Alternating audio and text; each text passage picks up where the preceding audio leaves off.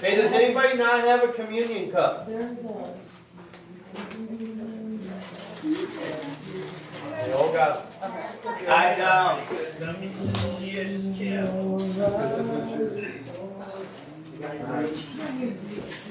You guys all have communion cups? There's no collapsible desk that I can put my book down and it's held stuck in the desk.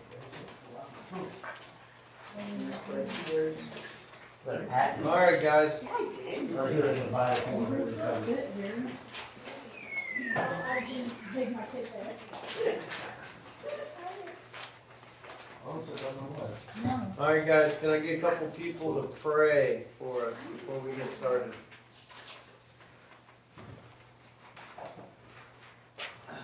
Willie and Shauna, would you guys pray for us? Jay, did I see your hand? Yep. Would you pray for us too? Anything in particular, or we just go with the Spirit? Go with the Spirit, buddy. Dear Lord, we want to thank you, Father, for the night. We want to thank you always, Lord God, for your power, Lord God, and us being able to see your face, Lord God, and see you working in our life, Lord God. We ask you, Father, that you remove any distractions, Lord God, that can distract us, Lord God, from us hearing your word, Lord God. We ask, Father, that you give us ears to hear, eyes to see, Lord God, from a spiritual point of view, everything that you want conveyed to us. We ask that you work mightily through Beverly tonight, Lord God, as she does the devotional, Lord God. We ask that you give us the ability to give him our undivided attention, Lord God. We pray this in the mighty name of Jesus. Amen. Oh, yes, Jesus. I just want to thank you for this time of fellowship, this time of worship, Lord. That's what we're here for, to praise you. And all the glory goes to you, Lord. I pray that our hearts are postured towards you tonight and that we hear what we need to hear,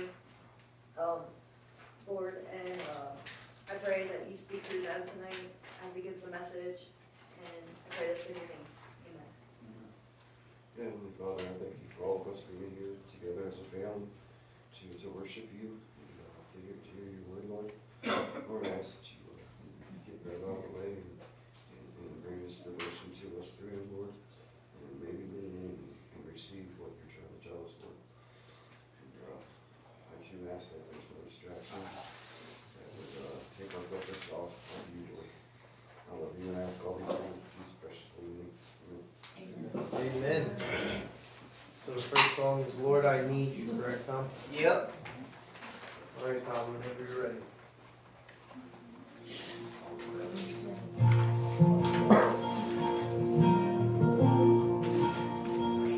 Lord, I come, I confess, bowing here, I find my rest. Without you, I fall apart. You're the one that guides my heart. Lord, I need you. Oh, I need you. Every hour I need you. My one defense, my righteousness. Oh God, how I need you. When sin runs deep, your grace is more. Your grace is found, is where you are. Where you are, Lord, I am free. Holiness is Christ in me. Lord, I need you. Oh, I need you. Every hour I need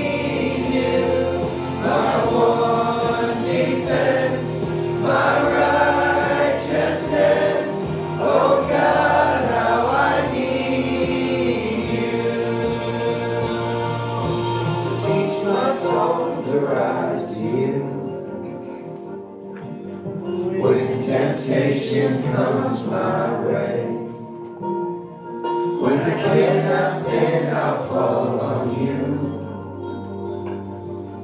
Jesus, you're my hope and stay. Lord, I need you. Oh, I need you. Every hour I need you. My one defense, my righteousness. Oh God, how I need you. You're my one defense, my righteousness. Oh God, how I need you. My one defense, my righteousness. Oh God, how I need you.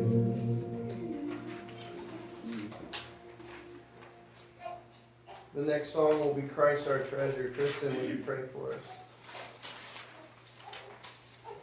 Jesus, I just come to you and I want to be humble at your feet, Lord, and just pray that you send the Holy Spirit into this room as we worship and praise you tonight, Jesus, and just reveal to us what you want us to know and expose us, all our innermost thoughts and feelings and desires and change them into your desires, Jesus. And I just pray that if there's anything out of you, that you cast it out, Lord, please, Lord, and we can just focus and our eyes on you and ask who you are, Jesus.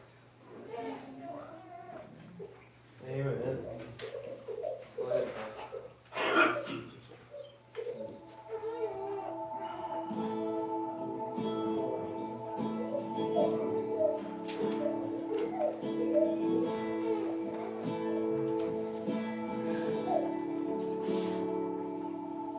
Lord, our feet have wandered all the earth, unsatisfied, drinking from a sea of emptiness has left us dry. So we turn our eyes to Christ our treasure. There is none like you. Precious Jesus, there is none like you. Living water, word of life, you are forever true. Every blessing, joy abounding here in knowing you. So we fix our eyes upon Christ our treasure. There is none like you. Precious Jesus, there is none like you.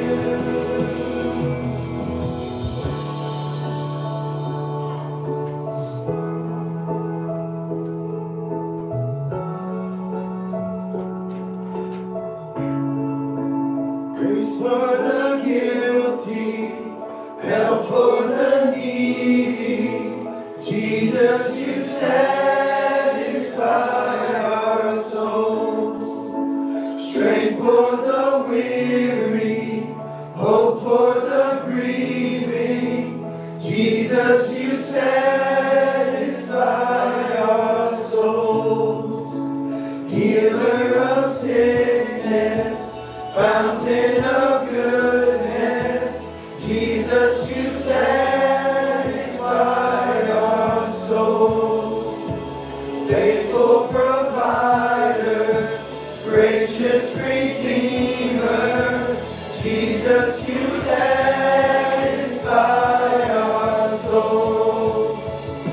mighty in power, awesome in splendor.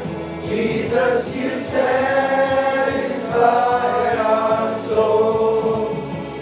Author, perfecter, keeper, sustainer. Jesus, you satisfy our souls. Christ our treasure, there is none like you.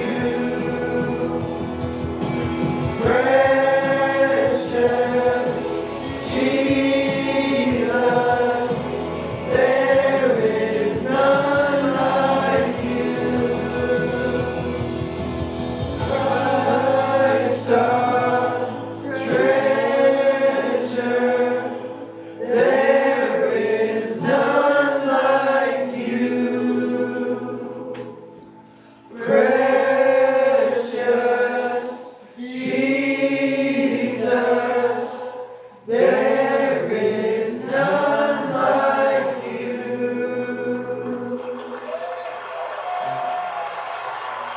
So Kara, would you pray for us? And then Pito's going to come up and do communion.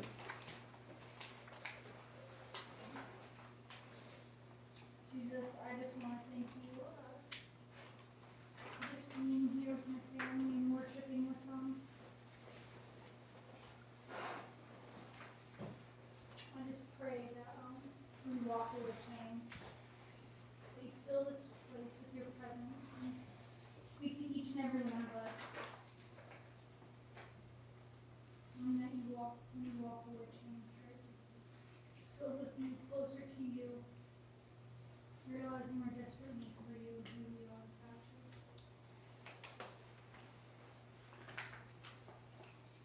I want to just pray you move in a mighty way here tonight. And you just speak to each and every one of our hearts in a mighty way. Amen.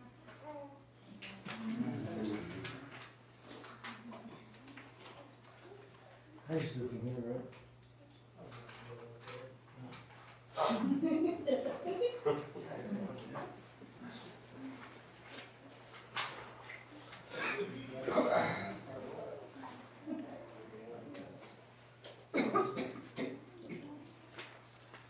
Yeah, one breath.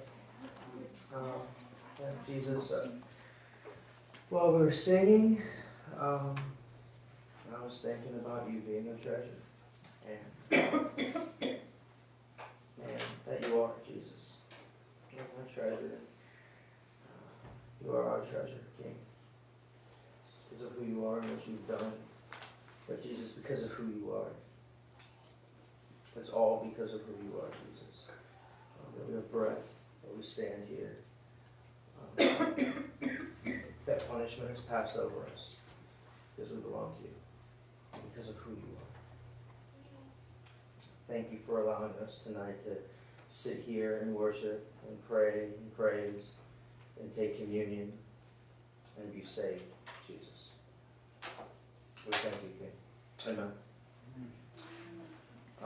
So I was thinking about communion today. Lego asked me, and I wanted to just, I plan on reading out of Corinthians as Paul would lead us in communion. Paul had believers in communion there, but I was thinking about communion and what it is and why we do it. And I was thinking, I was reading in Joshua, and I was looking at places in Joshua, in the beginning of Joshua, and Jericho fell, and through the Bible where we see Passover, and we see Jesus all through the Old Testament, and who he is, and him saving us. And I was thinking tonight maybe we could just look at Passover and look at the Last Supper when Jesus ate with his disciples, and then we'll just read 1 Corinthians 11. But so Passover obviously was when judgment to Egypt, it passed over all the people of God, all the Israelites, because of the blood of the Lamb on the doorpost. all through Hebrews it talks about Jesus being our perfect sacrifice, our eternal sacrifice, our Passover lamb forever.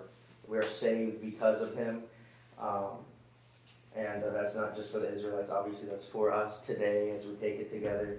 You see him extend his hand to a whore in Jericho when judgment was being passed and God was giving that city and that place to his people. You see Rahab, the whore of Jericho, leave the scarlet robe out her window, and you see that she was saved because she believed, and it was Passover. And so in Matthew 6, Jesus is eating with his disciples. I want to read this. It says, on the first day of the festival of unleavened bread, the disciples came to Jesus and asked, where do you want us to prepare the Passover meal for you? As you go into the city, he told them, you will see a certain man. Tell them, the teacher says, my time has come, and I will eat the Passover meal with my disciples at your house. So the disciples did as Jesus told them and prepared the Passover meal there. Well, it was evening, Jesus sat down at the table with the 12. While they were eating, he said, I tell you the truth, one of you will betray me. Greatly distressed, each one asked in turn, am I the one, Lord? He replied, one of you who has just eaten from this bowl with me will betray me. For the Son of Man must die, as the Scriptures declared long ago. But how terrible it will be for the one who betrays him. It would be far better for that man, if that man had never been born. Judas, the one who would betray him, also asked, Rabbi, am I the one? And Jesus told him, you have said it. As they were eating, Jesus took some bread and blessed it. Then he broke it in pieces and gave it to his disciples, saying, take this and eat it, for this is my body. And he took a cup of wine and gave thanks to God for it. He gave it to them and said, each of you drink from it, for this is my blood, which confirms the covenant between God and his people. It is poured out as a sacrifice to forgive the sins of many. Mark my words, I will not drink wine again until the day I drink it new with you in my Father's kingdom.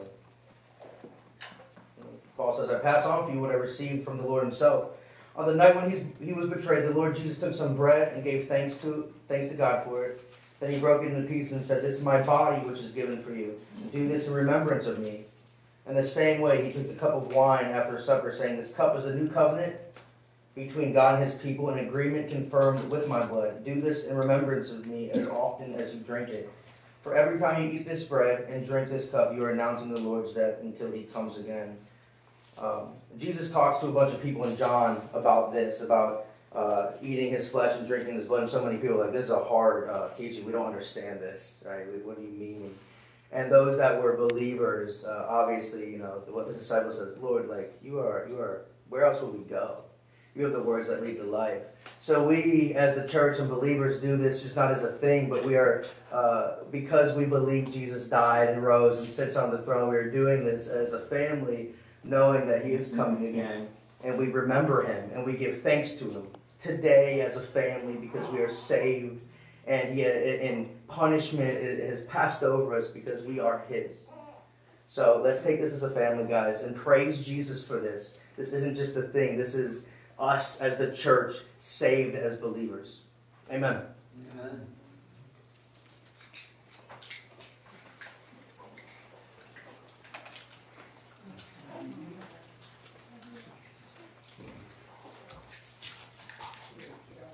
I believe the last one's above all. It is.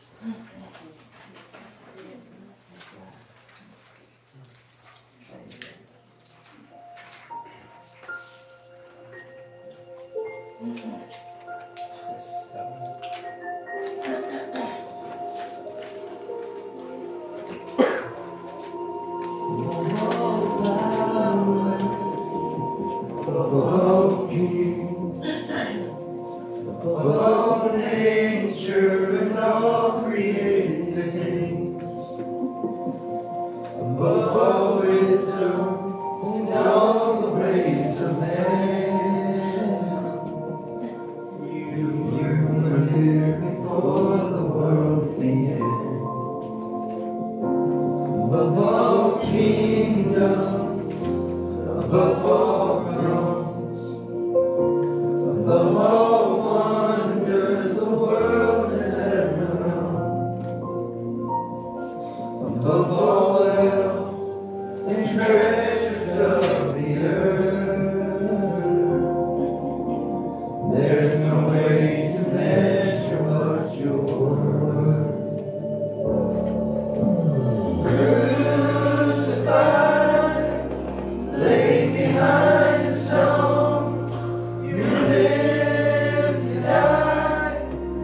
rejected and alone like a rose, trampled on the ground.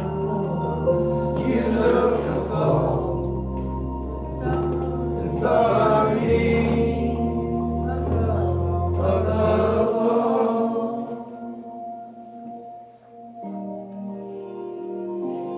above all powers, above all kings, above all nature and all created things, above all wisdom and all the ways of man. You were here before the world began. Above all kingdoms, above all thrones, above all wonders the world has ever known, above all wealth and treasures of the earth. There's no way to measure what you're worth. Crucified, laid behind the stone, you lived to die, rejected and alone like a rose, trampled on the ground. You took the fall and thought of me above all. Crucified, laid behind the stone, you lived to die, rejected and alone like a rose, trampled on the ground. You took the fall, and you thought of me above all, like a rose, trampled on the ground. You took the fall, you thought of me above all.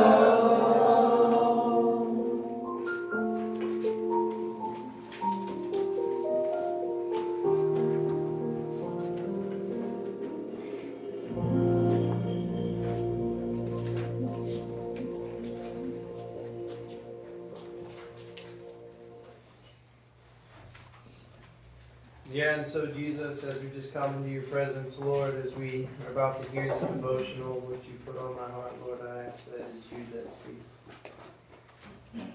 Jesus, I ask that the church is going to encounter you tonight, that they're going to see what you have shown me and what you want to speak to them, Lord. Jesus, I pray that you move in a mighty way tonight in all of our hearts. Lord, I'm so thankful for all the things that you're doing within the church. Lord, that you're opening doors and that lost and broken are coming in, Jesus. Lord, I'm grateful to see you working in the guys' lives in the men's house. For you to working in the women on the women's side. Jesus, I'm greatly encouraged by your word. I thank you for being faithful, Lord. It's in your precious and holy name I pray this, amen. Alright guys, so we're starting Thessalonians being Lego. And I'm going to be reading verses 1 through 3 in Thessalonians. What chapter? 1. First Thessalonians 1. 1. 1. 1.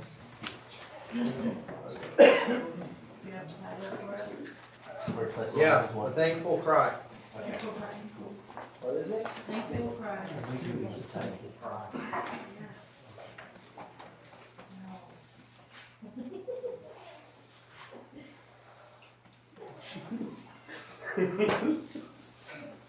I love you, Lego.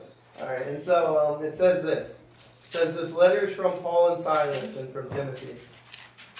We are writing to the church in Thessalonica and to those who belong to God the Father and the Lord Jesus Christ. May God give you grace and peace.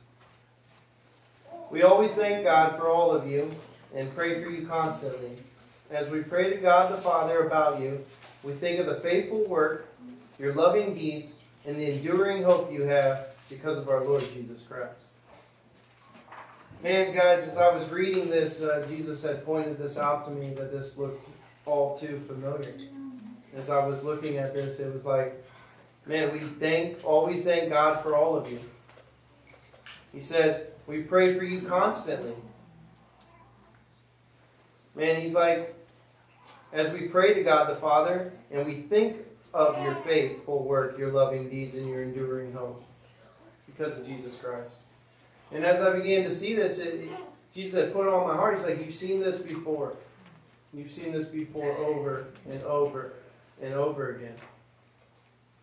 And it touched my heart.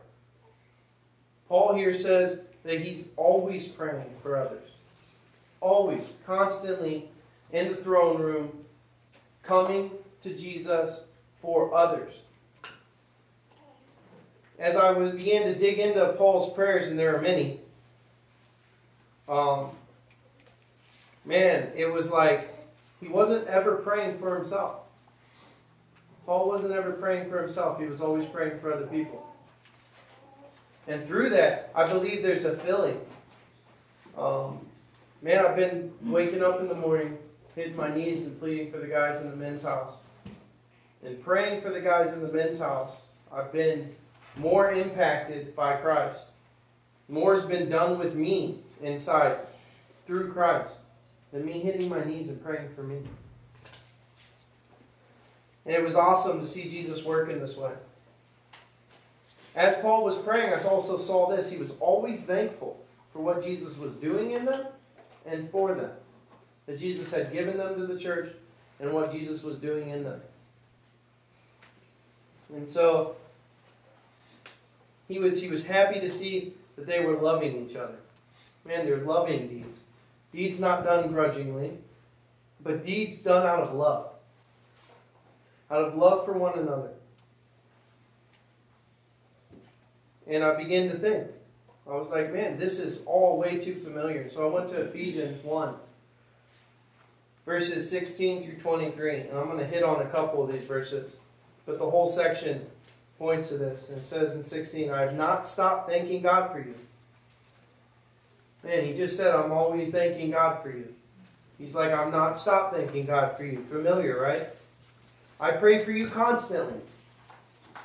Man, it says it again here. Asking God, the glorious Father of our Lord Jesus Christ, to give you some spiritual wisdom, insight, so that you might grow in your knowledge of God. Man, he's praying for the building of the church. Paul is here and he's praying, man, that you have spiritual wisdom, which comes from Jesus, and spiritual insight, or also spiritual discernment, so they could see things and grow closer with one another and with Jesus. He says, for their knowledge of God. He goes on to say, I pray that your hearts will be flooded with light, so you can understand the confident hope he has given to those he's called, his holy people, who are his rich and glorious inheritance. And he's praying that they are flooded with light, that they become beacons of light for the lost and the broken. And he's constantly praying this, and he's constantly being thankful. I also pray that you will understand the incredible greatness of God's power for us who believe in him. Man, he prays that we will understand God's incredible greatness and power, the same power that raised Christ from the dead on the cross. Man, that we would experience that power. Man, and he's like, I'm constantly doing this. In Philippians 1, verses 3 through 11.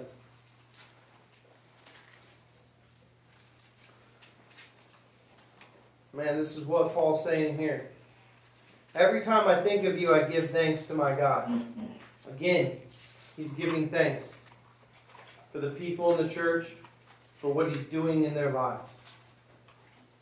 Man, whenever I pray, I make my requests for all of you with joy. Out of a joyful heart, he's making requests for everyone.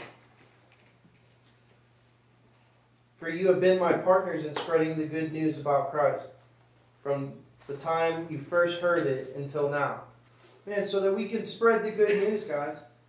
Pleading on each other's behalf so that the good news gets spread, so the lost and broken encounter Jesus. So when the people come into these houses, they experience the love of Christ. They experience the attitude of Christ. They experience the grace, the mercy, and the peace that was poured out upon us. He says, I am certain that God who began the good work within you will continue his work until he's finally finished on the day of Christ Jesus' return. He's like, man, I'm also, so that the work that's being done in you continues to grow. For it is God who makes it grow. We're the ones who water it. And so, of course, he's running to God with it. Down further, he says, I pray that your love will overflow more and more, that you will keep growing in knowledge and understanding. That the love of Jesus would flow more and more out of us. That we would grow deeper in our knowledge and understanding, constantly pleading for not himself, but for those around him. He says, for I want you to understand what really matters, which is Jesus. So you may live pure and blameless lives until the day of Christ's return. May you always be filled with the fruit of your salvation and the righteous character produced in your life by Jesus Christ. For this will bring much glory and praise to God. He's constantly praying that the people within the church are a reflection of Jesus. Man, guys, we see this in Acts 2:42. It says they were devoted to prayer, guys. Devoted. And you see this in Paul. He is devoted to praying. He's devoted to praying for what will build the church. What will help the church go deeper. People to know God. People to experience love. For the work that's being done in you to be complete. Man, in 1 Timothy 2, right at the beginning, it says, it's in 1 through 4. It says, I urge you first of all to pray for all people. Again, it's like, pray for everyone. Ask God to help them and intercede on their behalf. So he's like, pray for their needs. Pray for their growth. Pray for their knowledge of God. And give thanks for them. Again, we see give thanks. Constantly thanking God for what he is doing, for his faithfulness, giving him praise. Man, it says, pray for kings and all who are in authority, so that we can live peaceful and quiet lives marked by godliness and dignity. Man, lives marked by godliness and dignity. Man, we were talking about today. Man, the apostles, their lives were marked by godliness. They were like, man, these guys aren't scholars. They don't know this stuff, but we know they spent time with Jesus. Amen. Man, marked by godliness. This is good and pleases God our Savior, who wants everyone to be saved and to understand the truth. And he wants everyone to be saved. Amen. That is why we got to constantly plead for each other. Constantly be praying with thankful hearts for what Jesus is doing and seeing the growth around us. Devoted to prayer, guys. Devoted to prayer. Prayer here really recovered as a core value. Man, really being devoted. And in that, if I'm praying for all of you, and all of you are praying for me, man, how lifted up am I? That's like 25, 30 people praying for me to God. And if everybody's praying for each one of you, it's like 25, 30 people lifting you up to God. Man, think about the power in that.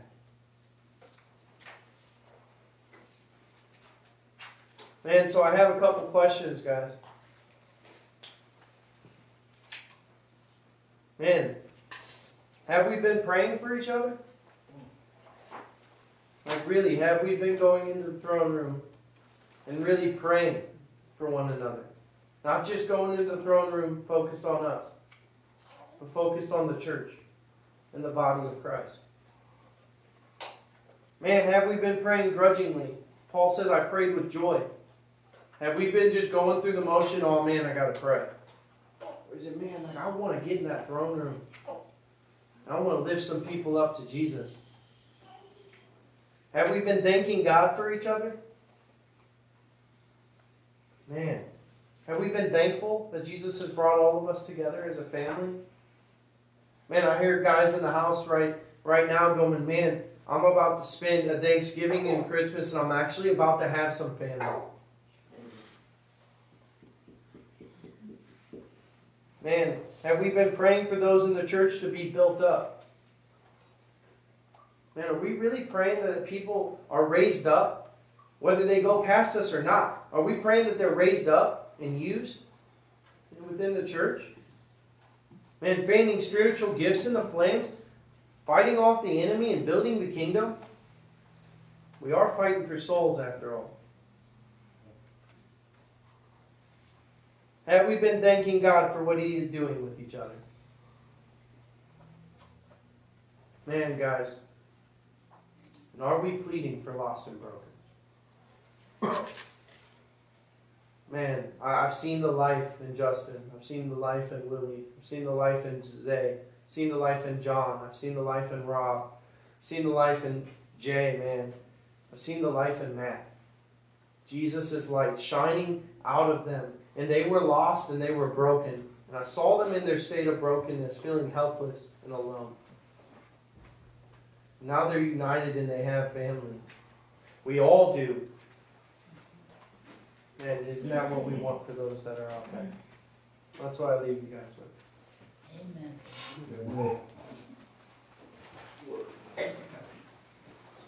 Amen.